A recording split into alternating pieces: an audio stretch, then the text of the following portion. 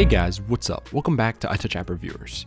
Now, for those of you that are big into jailbreaking, I've got some news for you that you're gonna wanna hear. I think a lot of you guys are gonna be interested just in the premise of this video, even if you don't jailbreak, because I personally don't jailbreak my main devices anymore. I use secondary devices for that. Nonetheless, this is an interesting exploit that Ian Beer was actually able to release to the public as of today. So Ian Beer is a security researcher for Google, and he does a lot with iOS as well, but he publicized TFP0, which is an exploit for iOS 11.1.2. And if we scroll down here, we can see his links here and some of his tweets. Before we get too deep into this, this is not a jailbreak. I want to make that completely clear to all of you guys that think that there's an iOS 11 jailbreak. There's not, okay? So anyone on the internet that's claiming they have one is a liar.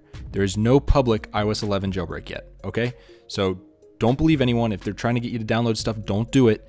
It's a scam. However, this is an exploit that can be used to turn into a jailbreak by the right developers. So Pengu or one of the other jailbreak teams could take this exploit and turn it into a jailbreak and possibly release it to the public. Do I think that's going to happen? Probably not. They've been into just selling these exploits and jailbreaks to people and governments back and forth. So that's how they're making their money. If they release a jailbreak, what do they get out of it? They don't get any money. They're about their money. So anyways, we could see a jailbreak from this, but let me move on a little bit about this. So there's not much known about the exploit except for the fact that it granted seemingly endless possibilities. And he released it to the public today. And here are his tweets, like I said. Now this exploit should work on all devices running iOS 11 through 11.1.2, perhaps even the iPhone 10, 8, and 8 Plus. He has tested it on the 7, 6S, and iPod Touch 6G, but he says the other ones should be easy. Now, to be clear and upfront, as it says right here, it's not a jailbreak. I already told you guys that. It's just a security exploit, and I believe it's a kernel exploit. So it is a big one that jailbreak developers could use, but nonetheless, let's continue here. Now, Apple still actually signs iOS 11.1.2 as of right now. So what does that mean for you? If you want to jailbreak right now, well, first of all, if you're already jailbroken on iOS 9 or 10, stay there and enjoy that. That's my personal opinion. That's what I do on my old iPhone. Now, if you're on iOS 11.2, you could downgrade to iOS 11.1.2 because it's still being signed by Apple.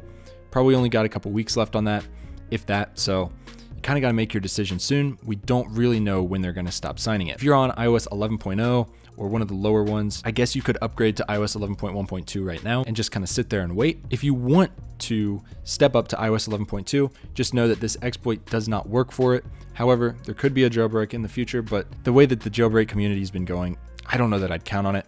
This is pretty much the closest thing we've got for a jailbreak for iOS 11. So those are just kind of my thoughts on it. Again, if you really definitely want a chance at jailbreaking and you're already on iOS 11, you should get on 11.1.2 as soon as possible. If you don't really care, obviously just get on iOS 11.2. And if you're already jailbroken, you should probably just stay there for now because there's no guarantee that this is going to become an iOS 11 jailbreak. So we will have to see what happens here, but I'm going to keep you guys in the loop with this. This is actually pretty exciting for those of us that are into jailbreaking. I know I did videos a long time ago. One of my top videos is on, I think, Barrel or the top 5 Cydia apps or something. I know a lot of you guys are still into this, so that's why I'm keeping you up to date. Again, all Apple news and rumors I'm going to deliver to you guys. So that's all I got for this video, guys. Again, if you liked it, hit it with a thumbs up, subscribe, and I will see you guys in the next one. Peace.